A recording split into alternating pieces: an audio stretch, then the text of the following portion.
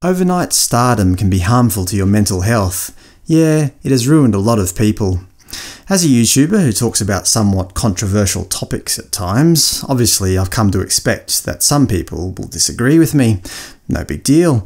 In my opinion, comments on YouTube can be broken down into 4 categories: positive/supportive, neutral, these are usually just people discussing the topic or giving their opinion, critical, but in a civil way. For example, I respectfully disagree and here's my reasons why. All of these I'm fine with. These are the types of discussions and comments that make YouTube great, but unfortunately there's a 4th category that doesn't help anyone or anything. Downright nasty. These are verbal attacks, threats, hurtful comments, viciousness, aggressive, angry behaviour, deliberate cruelty in some cases. Whether they're directed towards me or others, it doesn't really matter. YouTube have tried to crack down on these types of comments, but their automatic filters are only so good. I've been part of the online world for a long time now, and in the beginning, these first 3 categories were the norm. People treated people as people. But in recent years, there's a growing number of online commenters who are willing to resort to nastiness. It's something that they could only get away with online, because if they tried this sort of behaviour in real life, they'd very quickly find out the true consequences of their actions. If they did it in the workplace, they'd be sacked. If they spoke to their friends like this, they'd have no friends left. If they acted like this towards their wife or partner, they'd be divorced or dumped. But more importantly, if they spoke to strangers like this, they might just well be ostracised or even physically attacked. Obviously, they can only get away with these comments in the relative safety of the anonymous online world, and I suppose this is one of the biggest problems with social media: anonymous nastiness. Now, I've reached a point in my YouTube career, if you can call it that I'm starting to see these comments on a daily basis. Unfortunately, it's starting to impact my mental health. Obviously, that's not good, and it's imperative that I find a way to alleviate this. In my opinion, there are only a few options that I can take.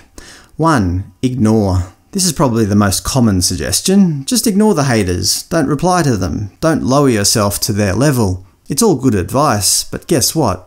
It doesn't work for me. I've tried. I really have tried. Just as you can't unwatch a terrible video, you can't unread a nasty comment. I can still remember some nasty comments from a couple of years ago. They're not worth repeating, but they have really sat with me. They fester, and that can't be good for my emotional health.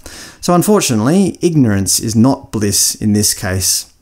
2. Disable all comments. This is a very drastic action, but I could disable all comments on my videos. I don't want to do this because I think it would be punishing the majority of you who just want to discuss the topics in a civil and humane way.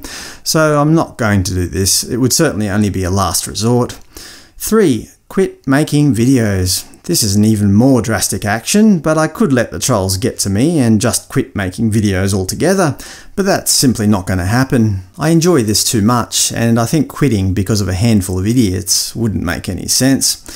And finally, 4. Don't read the comments. In my mind, this is the only viable option remaining. I can't risk reading the comments anymore because an increasing number of them are turning nasty. It's starting to really impact my mental and emotional health.